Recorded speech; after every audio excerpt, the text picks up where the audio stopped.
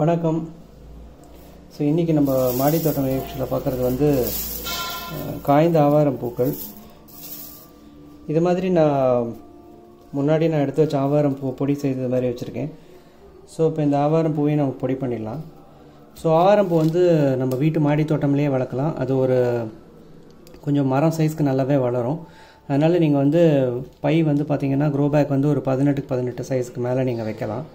இதுக்கு பெருசாக நம்ம வந்து உரம் அந்த மாதிரி நீங்கள் எதுவும் போடணும்னு அவசியம் இல்லை.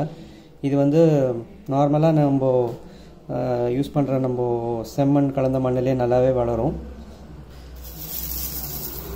இந்த ஆவாரம்பூ பார்த்திங்கன்னா உங்களுக்கு சர்க்கரை நோய் கட்டுப்படுத்துறதுக்கு ஒரு நல்ல மருந்து.